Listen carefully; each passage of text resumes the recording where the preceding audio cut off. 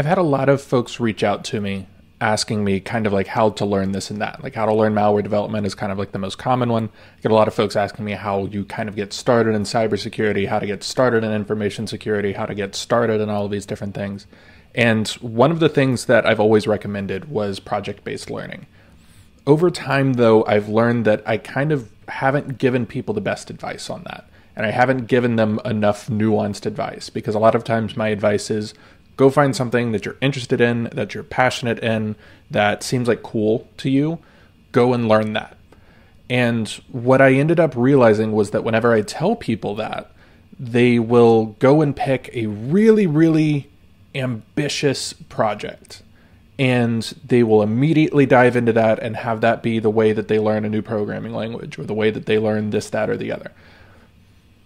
That's not always a bad thing, right? You need to have a certain approach. You need to have a certain amount of ambition in the types of projects that you pick, but you can go too far. And that's what we're going to talk a little bit about today.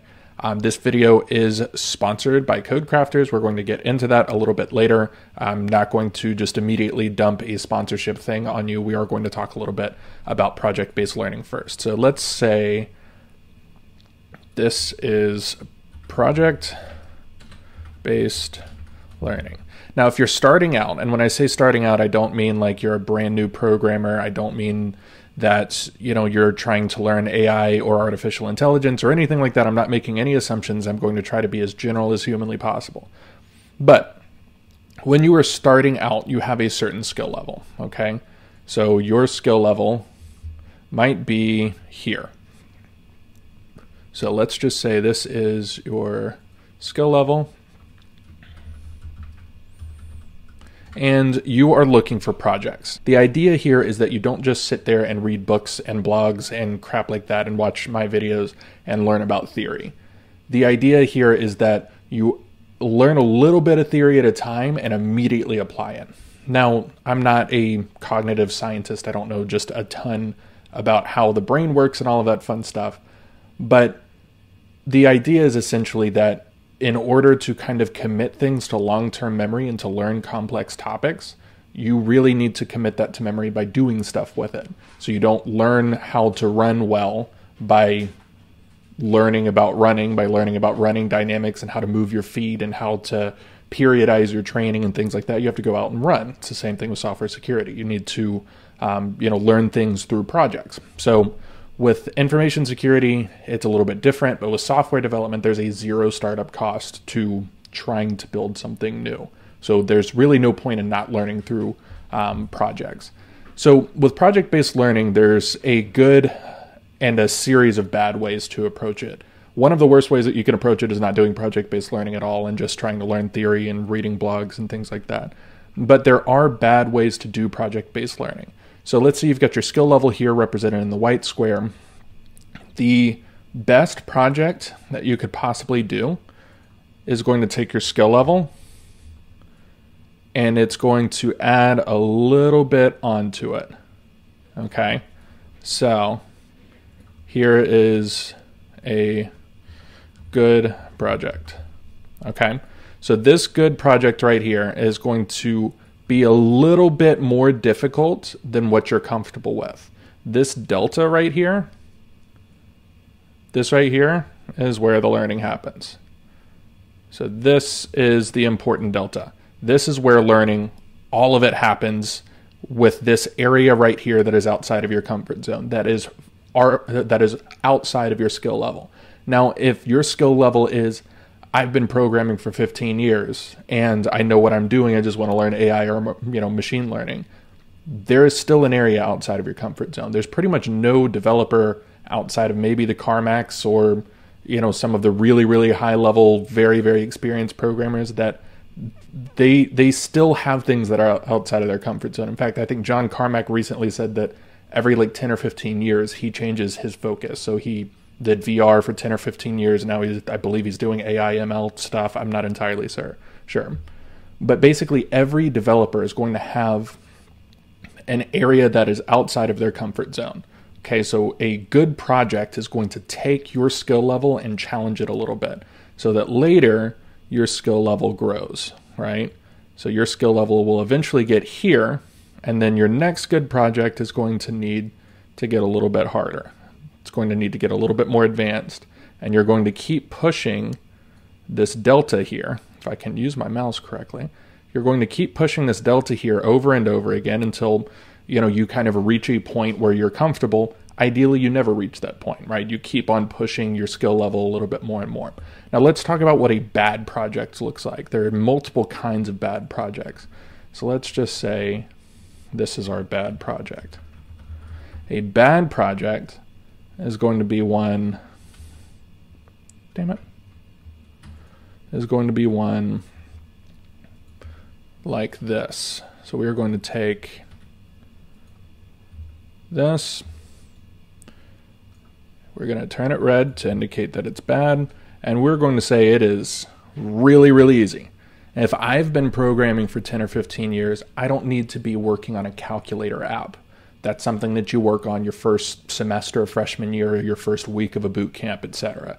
That's not really something super useful for me or for most programmers. I would even argue like the really newbie programmers, they can do better than a calculator app. A to-do list app for React might be a really good example of this.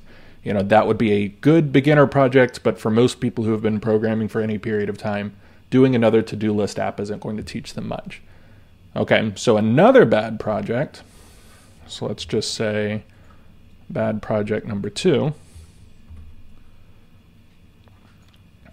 This one is going to be way outside of your comfort zone. Okay? So your skill level is here, and you are just blasting it. Now, this is what I see most often with folks in malware development. What I see with folks in malware development is they're like, okay, I have never written a line of Rust in my life. I have no idea how the compiler works. I don't know what borrow checking is. I'm going to write malware.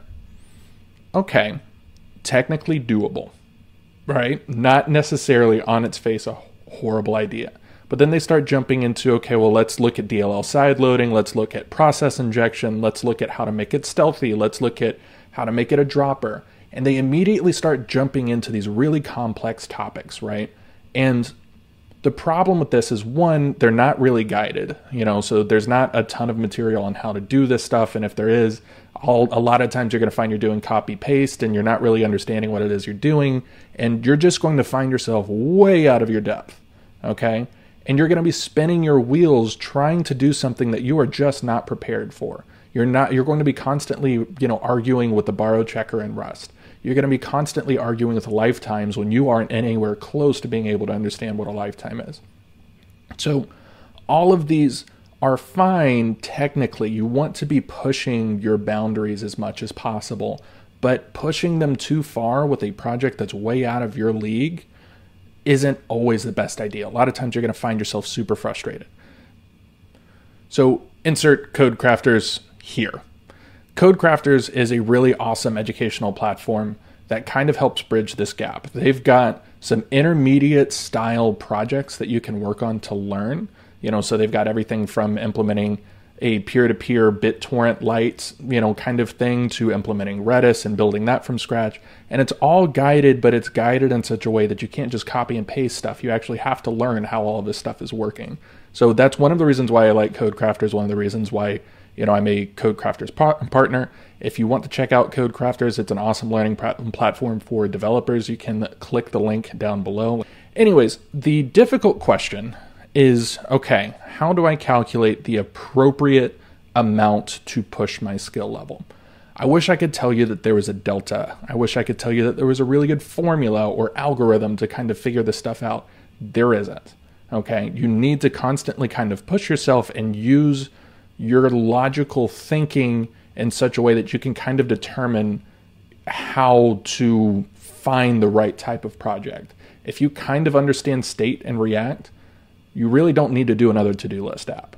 If you're trying to build full stack web applications, you should probably figure out how to interact with backend APIs and maybe figure out a project that, kind of fits that narrative.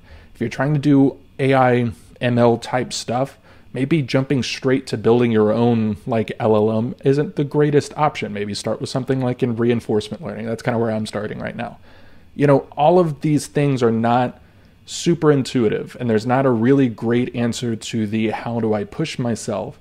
But whenever you're picking out a project, maybe keep it in the back of your mind like, hey, is this maybe a little bit too far? Am I maybe picking something that's a little bit too difficult? Or am I picking something that's maybe a little too easy? Have I been writing React apps for like 10 years now and I'm trying to learn a new technology by creating another to-do list app? It's probably not a good idea. So all of this is to say, project-based learning is great. Project-based learning needs to be applied correctly in order for you to really like get the gains from project-based learning that you really can get. And pushing yourself way too far outside of your comfort zone is only going to lead to a lot of frustration and irritation, and you're probably going to end up giving it up, being quite frank. That's about it. Check out CodeCrafters. Take it easy. Peace.